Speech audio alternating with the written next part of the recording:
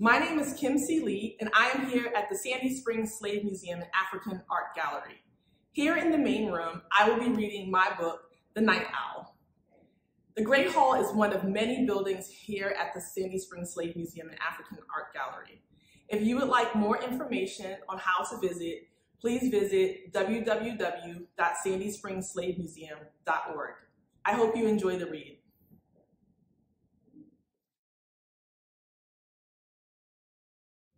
The Night Owl. Time's up. It's 8:00 p.m. Make your way upstairs. In the midst of playing, this is the worst thing to hear. I prefer to stay up instead of laying down. The idea of snoozing leaves me with a frown. At night after bedtime is when the action happens.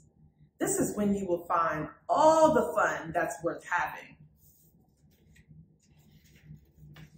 Once the lights go out and the room is filled with darkness, I'm free to slide out of my bed or jump on my mattress.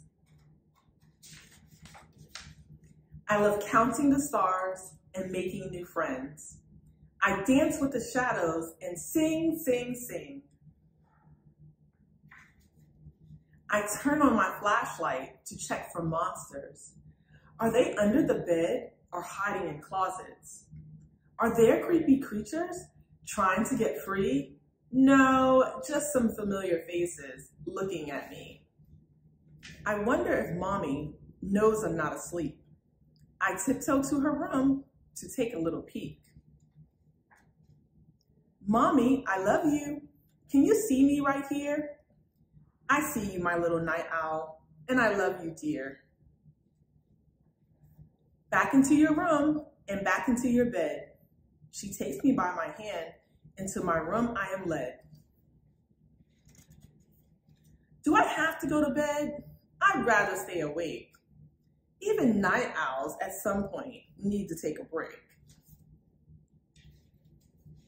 I settle into my pillow to get real comfy.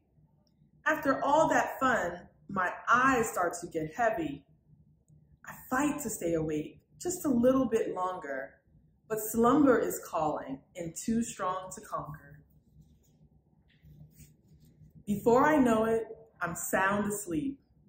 No more ruffling in the darkness, not even a peep. If you would like to purchase a copy of The Night Owl, you can find it on my website, kimcleewrites.com, or on Amazon, Barnes & Noble, Target, and other retailers. Thank you.